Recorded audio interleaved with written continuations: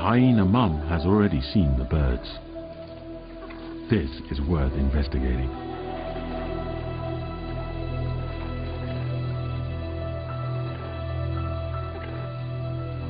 There is only one problem.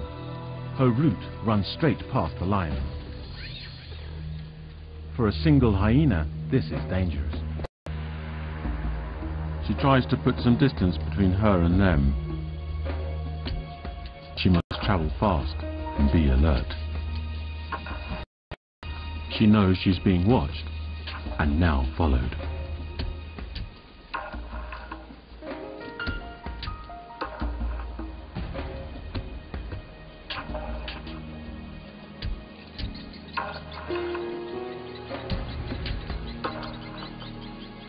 But it's not the lioness she should be worried about.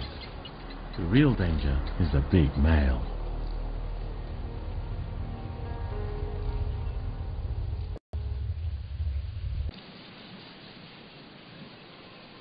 Now it's the hyena's turn to feed. The vultures are still far away. It may take some time to reach them.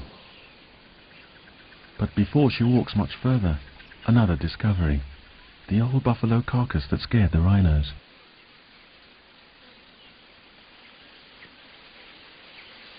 This will do just fine.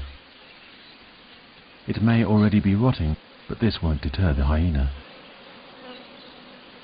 She has a strong stomach and is well adapted to scavenging even the oldest carcasses.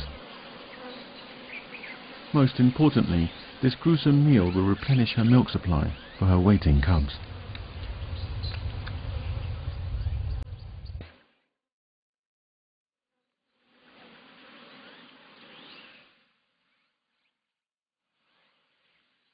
Meal over and her belly full, the hyena can now get back to the den. However, to get there, she must travel back through lion territory. This is always a dangerous adventure for a lone hyena, but she has no alternative. She's been away nearly 24 hours. Her cubs will be desperate.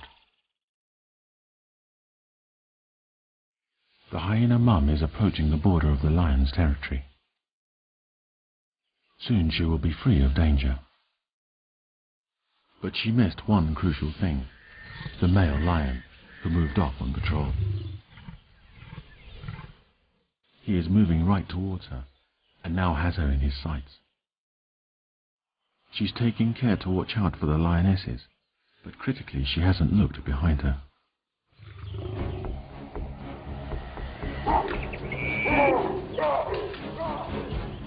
He unleashes his full power and fury.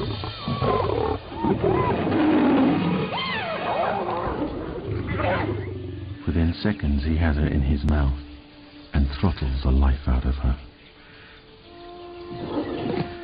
The rest of the pride encourage him on.